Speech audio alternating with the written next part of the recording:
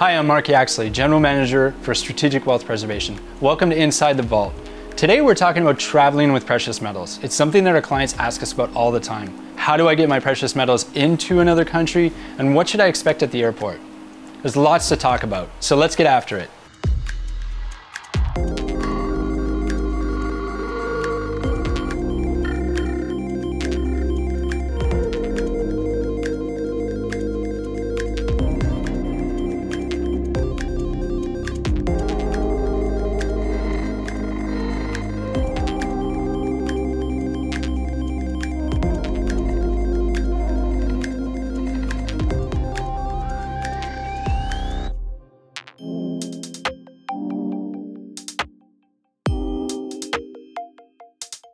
The first thing the clients want to know is it legal to carry precious metals into a foreign country? Simple answer is yes. It's completely legal to carry precious metals with you into a foreign country. Precious metals are considered personal property. It's just like owning a nice watch or an expensive piece of jewelry. You're allowed to carry those things with you across borders. Most often our clients travel by airplane, so they want to know what's going to happen when they carry their precious metals with them through the airport.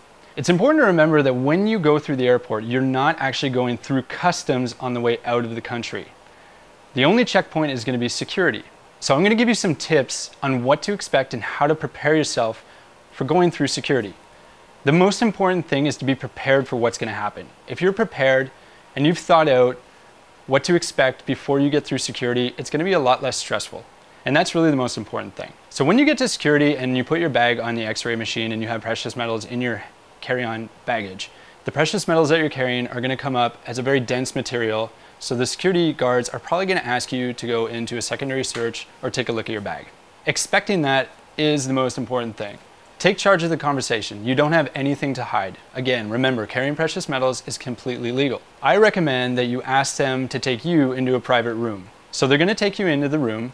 They're going to open your bag. There's probably going to be 2 people with you. They're going to ask you what you're carrying. You can tell them, I've got some gold coins, I've got some silver bars, and they're going to want to see it. Let them take it out. They might count it. And to be honest, it's probably the most interesting thing that they're going to see all day. So you'd be surprised that they're actually going to be quite friendly and quite professional about the whole thing. At least from my experience, they have been. The last thing you want to do is panic or get stressed. When you start panicking or getting stressed, their panic levels and stress levels are going to increase as well. And that's when the conversation gets a little bit uncomfortable. So just knowing what's coming is the most important thing. Because you can expect to be stopped at security, you should probably give yourself an extra 15 or 20 minutes lead time for your transit through the airport. The next thing you might be wondering is, do I have to declare the precious metals when I arrive in the foreign country? My recommendation is you declare the precious metals if the value of the precious metals is higher than the declaration amount on the customs document.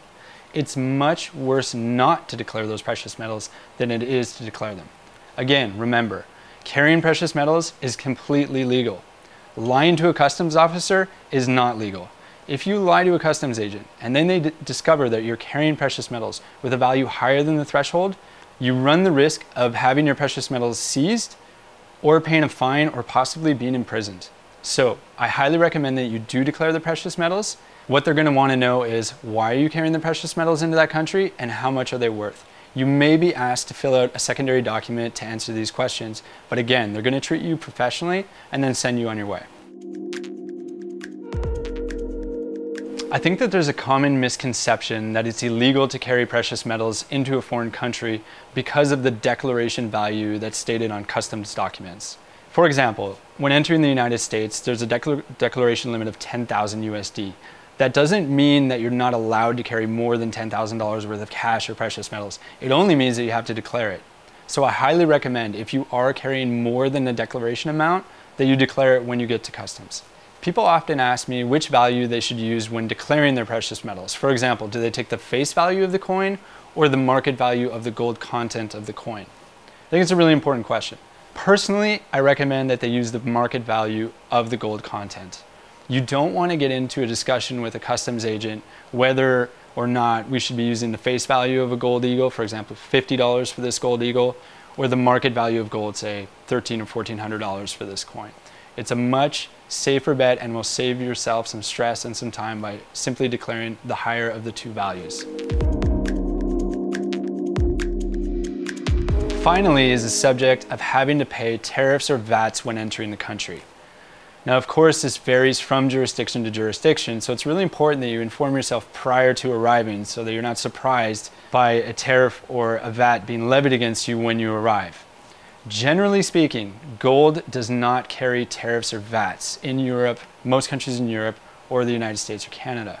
Silver generally does carry a VAT, but again, please inform yourselves prior to arriving in the country. You don't want to be levied with an 18 or 22% tariff or VAT when you get there. It's a bad way to start a holiday. What I've told you today is based on my personal experiences of traveling with precious metals through Canada, the United States, Europe, and the Cayman Islands. But things can be different in the country that you're entering. I hope that I've answered your questions about traveling with precious metals. If you have any further questions or you have any ideas for a future episode, email us at info@swpcayman.com or tweet me directly. I'd be happy to hear what you have to say. I'm Mark Yaxley. I hope you enjoyed that episode of Inside the Vault. See you next time.